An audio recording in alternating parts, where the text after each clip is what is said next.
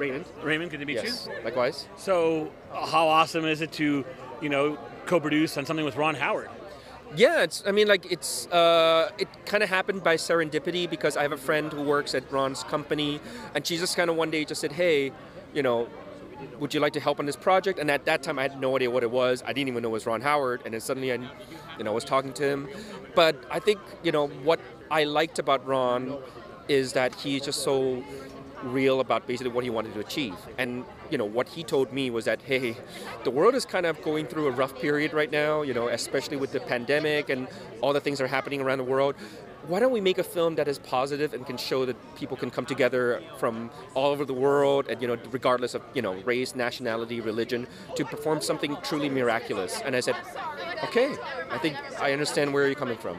Why do you think on this disaster situation with these young kids and everything that all 17 countries are chipped in to help? Why did these engineers, divers, everyone came in to help? Why do you think? Well, actually, that's a good question because, to be honest, even I was surprised because I was in Thailand when it happened, and like the kind of attention it captured around the world. Even for me, I was kind of wow, people cared about this, and it was a little bit strange. But then I kind of understood that people just really, especially when it comes to kids, especially when they're in peril, and especially if you know that they're alive.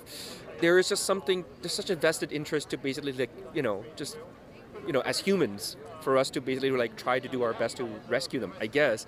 But I have to admit, I was kind of shocked as well that it just got so much international attention around the world.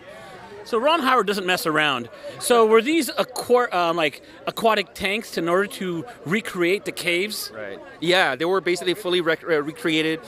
Some of the most harrowing parts of the caves were recreated. Some of them were holes that were just literally like this. They were so small, and we had stunt people, going through them, and they were panicking because they were like, "Wow, this is just way too tight." And I'm imagining if stunt divers feel that this is really uncomfortable, imagine the real people going in. And that's the kind of details that we wanted to capture, but at the same time, I guess it worked because our stunt divers are also kind of panicking when they were seeing it. So right, in a controlled situation, they're panicking. Right. And in a diving situation with flow of water, right, kind of coming and going, you can see what they were going through realistically. Exactly, and I think that it is really, like I said, a miracle that they not only managed to get themselves in and out, but they also got the kids in and out, and it's just, yeah. And it's a story that I think that a lot of people don't know the details, but when they do know the details, they really will wonder, how did that even happen? Yeah. Great talking to you. I can't wait to see it. Perfect. Thank you. Likewise. Take care. Take care.